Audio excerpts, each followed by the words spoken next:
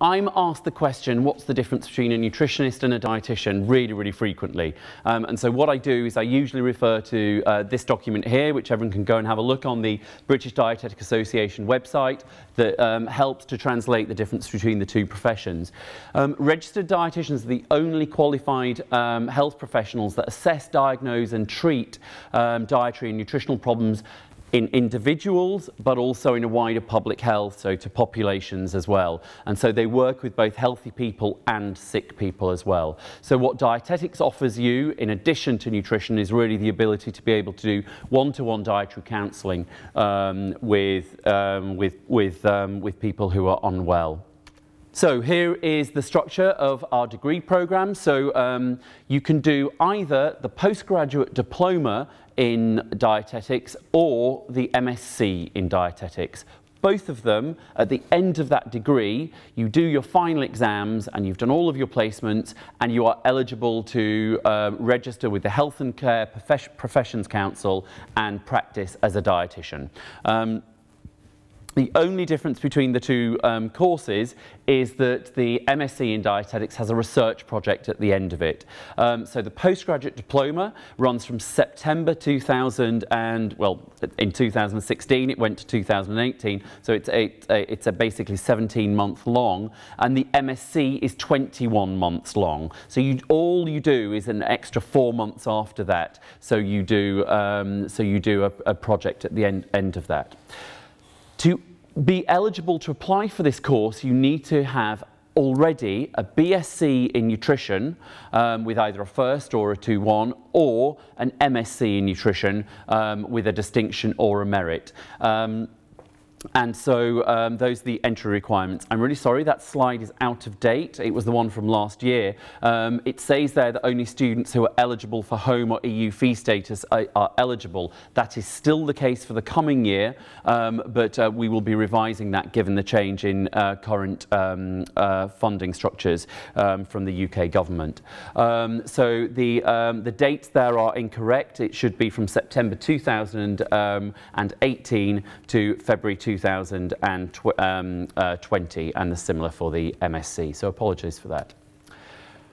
So here is the structure of the MSc and the postgraduate diploma, and so you will see that the postgraduate diploma is 120 credits, and you will do diet therapy, which is a really, really large 30 credit module, and there you will study all aspects of acute and chronic disease management. So for example, you will study how you give oral nutritional support to a patient who's undernourished. You will study how to deliver enteral nutrition through a tube and prescribe that to a patient.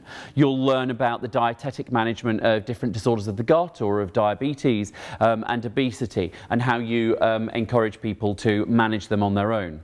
You will also do a 15 credit module in communication.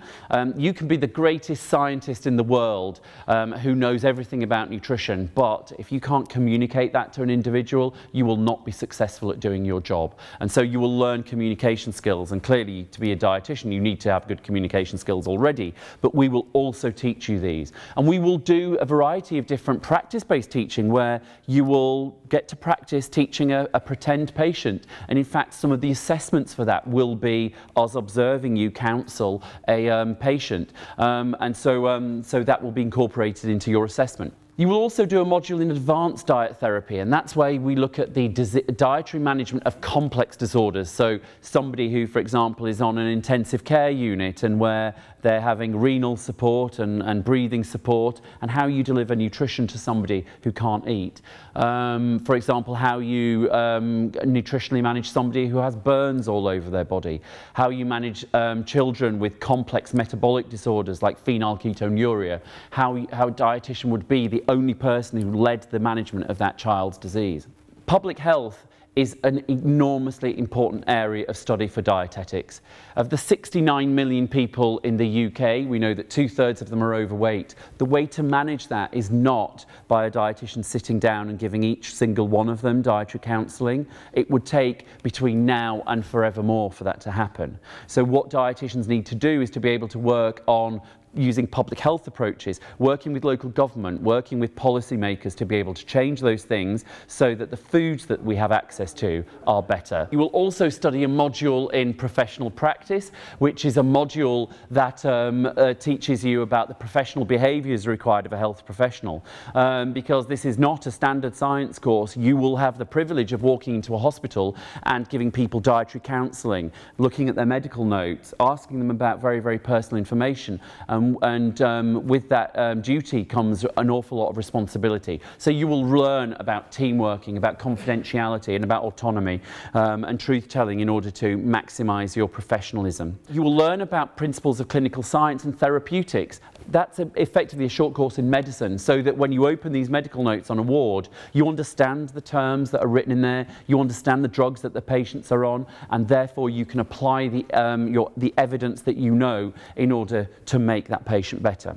You will also study food service and catering. So within the trust, within the hospital just here, 900 patients receive 3 meals a day, and can you imagine the enormous task that involves? And clearly one way to improve the health of the hospital population is to change the food that's being served there, and the same for schools, the same for residential care, and the same for any institutional food delivery.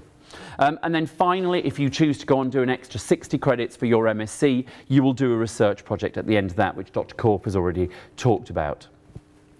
You will do 3 clinical placements as part of your time here, and they will be largely in South or West London. Therefore, all of those placements are full-time, and they will involve a mixture of primary care, i.e. working in the community, secondary care, working in a hospital, or working in a public health environment.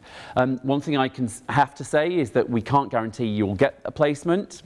That doesn't happen usually, but we can't guarantee it, nor the type of placement, so we can't guarantee you'll always get the placement in the place that you wanted, nor the location. So you must be prepared to travel all over South West London to be able to go on your placement.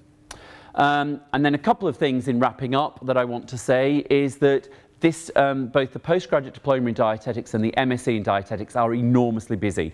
You'll be in college every single day of the week, and not necessarily 9 to 5, but your lectures might be 10 till 12 and then 2 till 4 or something. And so you'll be very busy. The placements are full-time 9 to 5, and so there is little time during this degree for a long holiday, for example, and there's very little time for employed work. Those students definitely do employed work, but they have to fit that round their college studies. These are guidance on health and character, that because you will be becoming a registered health professional at this, we have a requirement to ensure that you are of good character, and also that your health will not harm a patient, and nor that a patient's health might harm you. So if you have a condition or a disease that might put your performance as a dietitian at risk, then you will have a requirement to tell the university or the placement provider about that. You don't need to do it in your application form or anything like that. I'm just obliged to tell you that before we can let you onto a course, we need to make sure that we're caring for your needs as well as those of patients. And that we need to ensure good character of people applying to our course, and so we need to require that you do a disclosure and barring form before you're allowed onto the course. Thank you very much.